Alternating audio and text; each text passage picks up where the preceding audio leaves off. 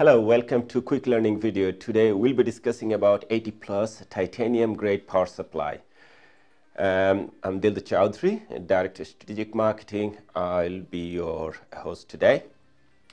So let's go through the 80 plus power supply unit. 80 plus power supply unit comes with different forms and shapes, starting from like 80 plus, and then you have got this silver, bronze, gold, platinum, and then titanium, increasingly increasing the requirement for efficiency. If we look at the 80 plus efficiency requirement for titanium, you can see for the 10%, 20%, 50%, and 100% load, the efficiency requirement need to be in excess of 90%, 94%, 96%, and 91%.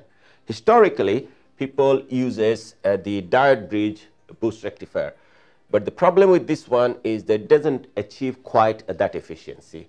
To improve that efficiency, people started using the active bridge. But the BOM cost for this active bridge goes high quite significantly. Even though it achieves around 98.5%, the BOM cost is quite high. And you can achieve that even higher efficiency, like 99.1% or above, using simple gallium nitride power GaN devices in the totem pole configuration. It gives you very simple structure, bridgeless, and it also gives the higher efficiency, lower BOM cost, and the lower ripple current for the continuous current mode operation. Then the DC-DC conversion. For the high voltage to low voltage or high voltage to high voltage, in all a DC-DC conversion, you will be able to use the power GaN devices to boost your efficiency and achieve this titanium plus grade power supply requirement. Let's look into the efficiency. And when we did the totem pole configuration using our power GaN devices, we can see that we can achieve with the 230 volt input and 400 volt output, we can achieve in excess of 99% efficiency and much lower power loss. And using 115 volt, we also went up to 2 kilowatt. With 230 volt, we went up to 4 kilowatt, and we achieved almost a 98% of efficiency, right up to the 100% 4 kilowatt load. On the power GaN devices is known for very fast switching devices, and that's why the designers has got concern that they might have got EMI or EMC issues.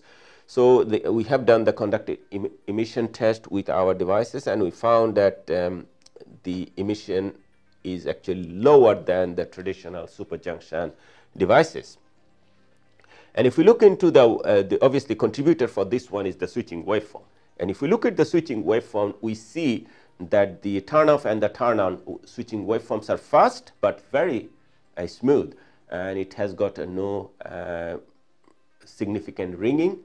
Obviously, if you have got a very good design, you can avoid those ringing, and also no negative glitch. If we can summarize the advantage of the power GaN devices, it offers high efficiency, lower BOM cost, higher frequency, lower magnetic cost, the simpler gate drive, lower switching losses, lower ripple current, and a smaller EMI filter, smooth switching waveform. And these devices comes in TO packages and the very low inductance as copper clip packages, CC pack. Thank you for listening, and if you want more information, please go to our website at nexperia.com. Thank you.